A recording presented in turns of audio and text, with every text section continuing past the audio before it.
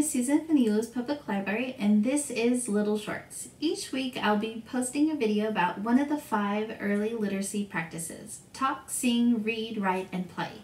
Each video will include a parent tip about how you can use these practices with your child at home in your daily life. It will also include a simple activity or demonstration on how you can easily incorporate the tip into your interactions with your child every day. These are just suggestions to help foster your child's early literacy development and are activities that we normally do in our story times and free plays here at the library. Please understand, while these tips and activities are great, the most important thing that you do for your child is to spend a little time interacting with them each day. So enjoy the video and don't forget to have some fun with your little one.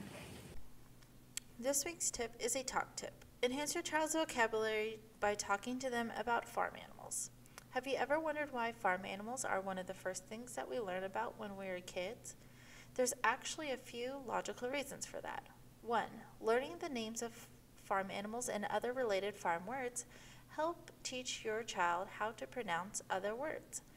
Many farm animal words feature consonants pronounced at the front of the mouth, making them more easily detectable to children. They also help your child practice lots of sounds that you see in English. They consist of a wide variety of phonemes, which are the language building blocks that prepare your child to speak, read, and write. 2. It helps them learn how to put a sentence together by simply putting associated farm words together like cow and moo. They are starting to string words together and beginning to make sentences.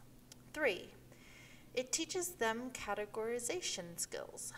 By specifically talking about one type of farm animal, describing what they look like, what they eat, what sounds they make, and other things, you're building their vocabulary and expanding their view on what that animal is.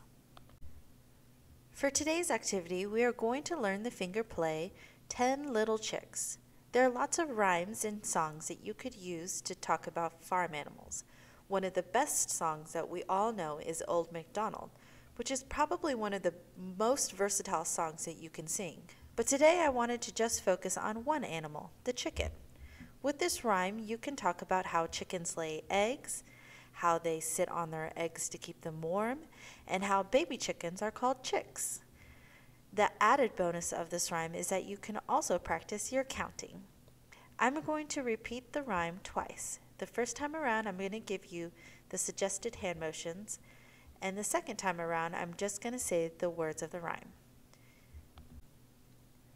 And the rhyme goes like this: 5 eggs and 5 eggs. Hold up 5 fingers and then your other 5 fingers. That makes 10. Sitting on top is the mother hen. Cover one hand with the other. Crack, crack, crack. Clap 3 times. 1, 2, 3. What do I see?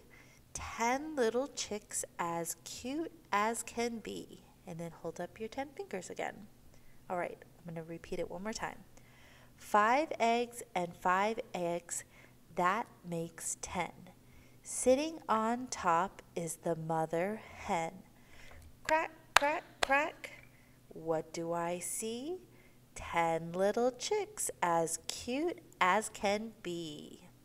And that is today's tip.